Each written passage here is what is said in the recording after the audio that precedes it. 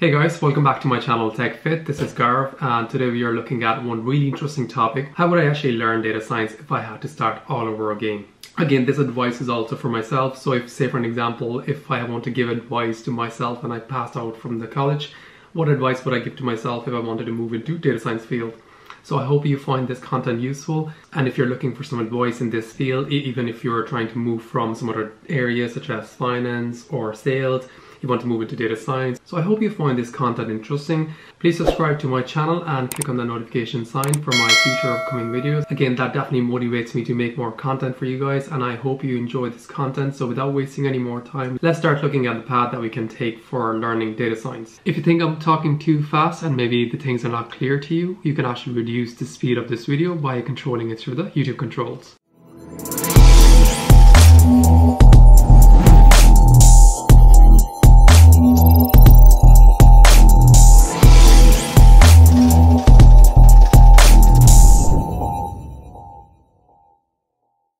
So first of all, I kind of want to leave one of the caveats out, which is around how much time will it take to learn each and every aspect of data science. Again, depending on your learning rate, depending on how quickly you get a good grip on different things, it's kind of varies from people to people. So I don't want to really force more time on that. So let's look at the first point, which is which programming language to choose, especially if you're working into data science field. There are two popular languages. Again, one is your Python and one is your R. I know this is quite a confusing question, and a lot of people do ask this question to me as well. Which language to choose? Should I go and learn Python or should I go and learn R? And the simplistic analogy I want to put on this is like, if you look at this image, so basically you're looking at Superman and Batman. Again, they both have their own fan followings and they both are powerful. So if you're coming from a programming background, it would be more likely that you would be more interested to learn Python. You already have some sort of niche clear in terms of understanding of programming language. So that's why you can easily get a good grip on Python code. Python is really elegant. Again, if you look at the code, it's quite structured code whenever you're working with Python. If you share a code in Python with somebody, again, it's really easier to understand what exactly is happening in the code if you do have some basic knowledge and understanding of Python.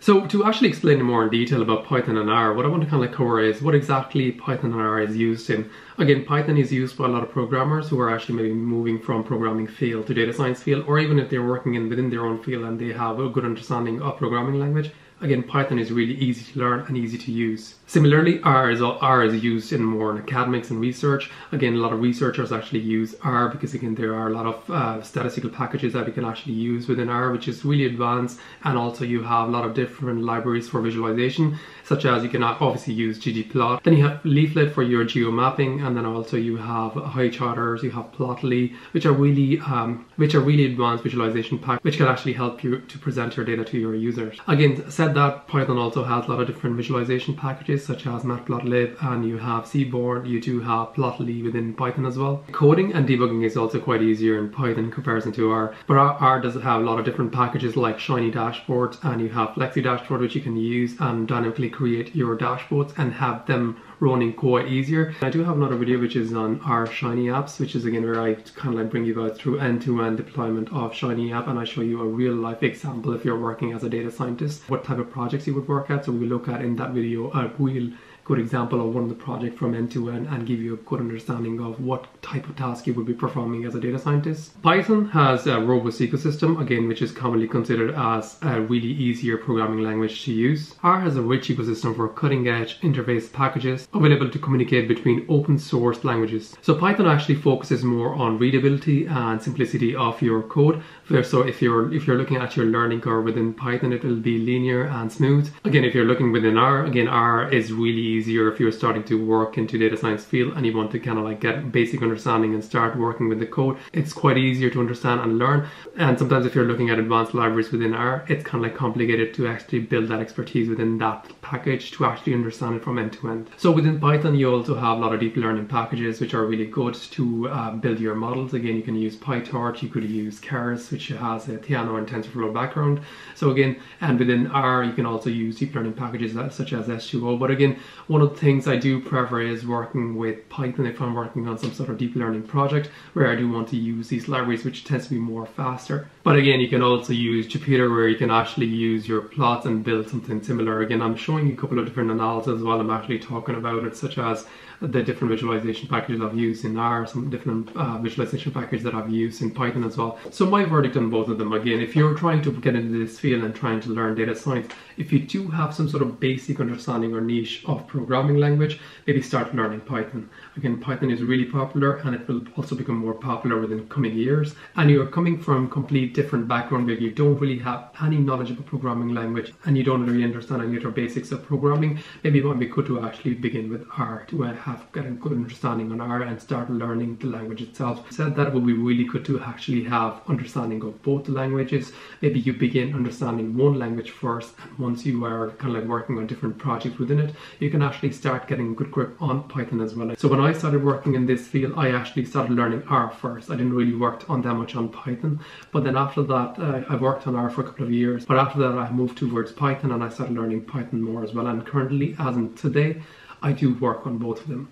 So depending on the project I'm working on, if I want to get something up and ready, say for an example, if I'm trying to build some sort of dashboard, I usually tend to move towards R where I can easily populate some sort of analysis and get it all together and basically share with the business. If I have some tasks that is more on terms of long-term deployment of the model, I do tend to choose Python. Again, it is more readable and simplistic. Again, if you're working with different colleagues, it might be easier as well for them to get a good grip and understanding on your code without you have to explain that. Again, sometimes it becomes really complicated if you want to hand over your code in R to other users.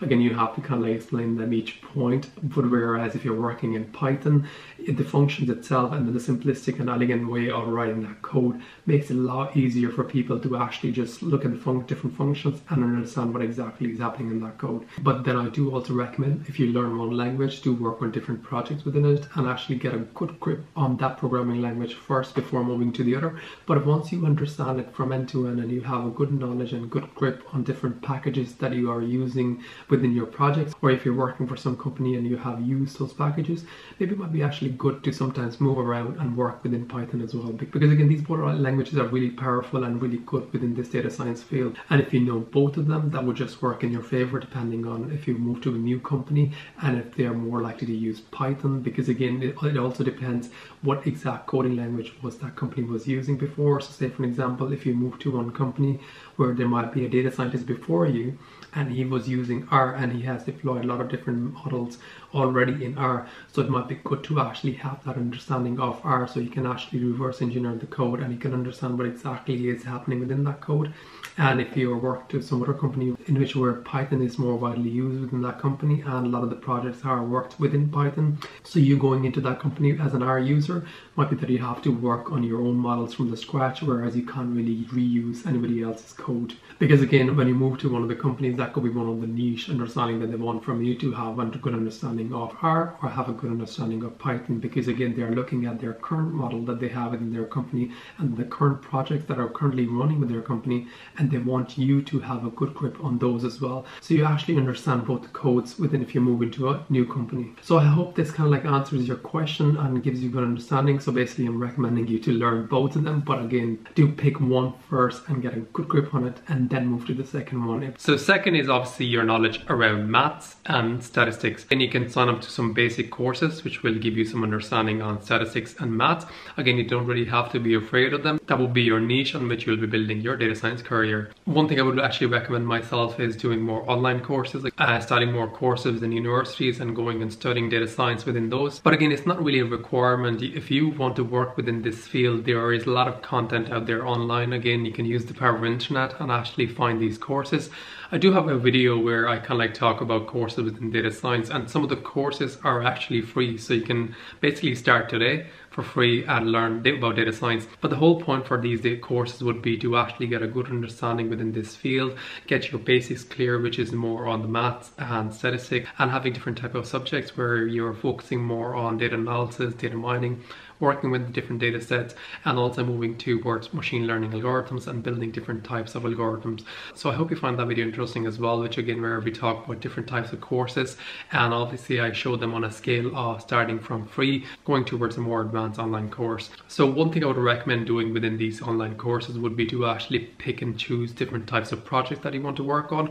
Maybe there's some specific data set that you might be interested in and you want to kind of like do some analysis on that. So it'd be really good to actually use all the learning that you're getting from the free online course and actually applying that onto some new data set on which you're working from the scratch. Especially on internet, you do have a lot of different help you can get from Stack Overflow. You can actually talk to different people within this data science field and get their help in terms of if you're stuck at any point when you're coding. Especially if you're working on some project, I would recommend you to also have a bit of understanding on Git, where you can use different cloud-based files such as GitHub, Bitbucket, where you can actually deploy your code, which again would be something that if you're moving into this field, your interviewer would be interested in. So if you show them that you have worked on these projects and you have them in your CV, you can obviously talk about them, because all they want to see that you do have any experience in this field.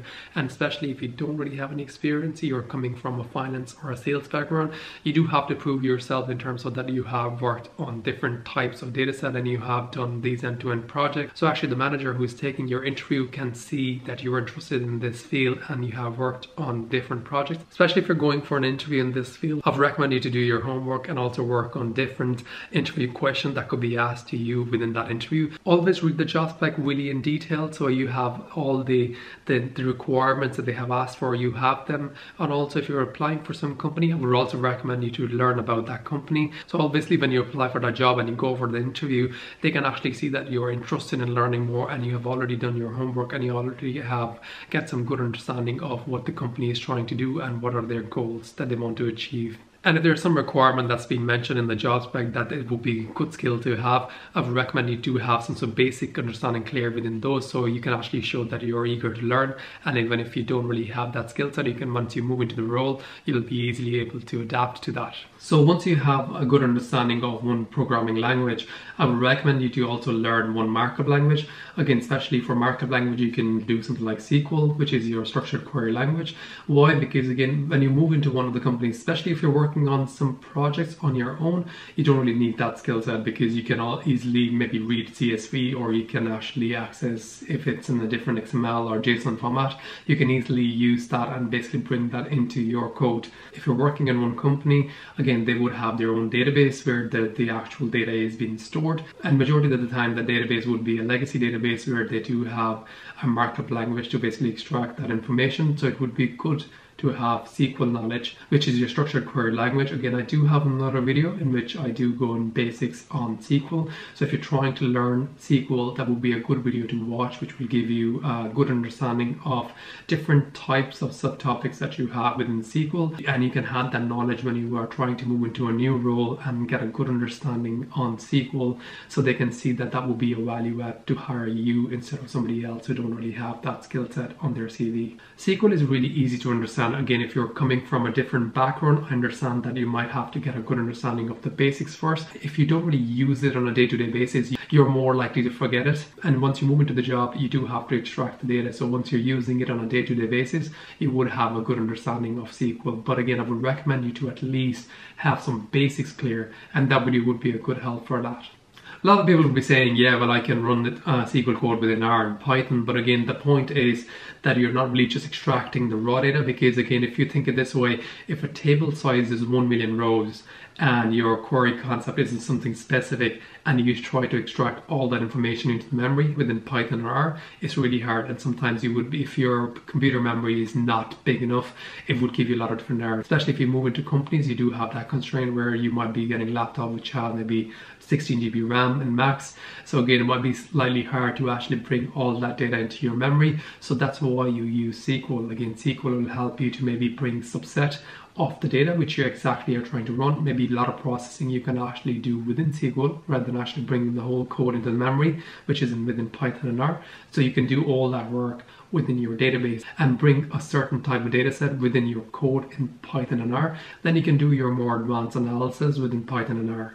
So how would you actually pick your projects? Again, I would recommend you to use Kaggle for this. Again, Kaggle, you will find all your code and data you will need for your data science work. You can use over 50,000 public data sets and 400,000 public notebooks to conquer any analysis in no time. Again, if you're getting into this field, it's all about practicing and also getting that niche understanding clear, for which, again, Kaggle would be a really good example, because you do have different data scientists who are posting their notebooks out. So if you are stuck at some point, you can actually use their notebooks, how they actually try to solve that problem, which will give you a good understanding and as well a structure in terms of how do you approach a data science problem from end to end. And again, you can use different types of algorithms that they have used for the machine learning models.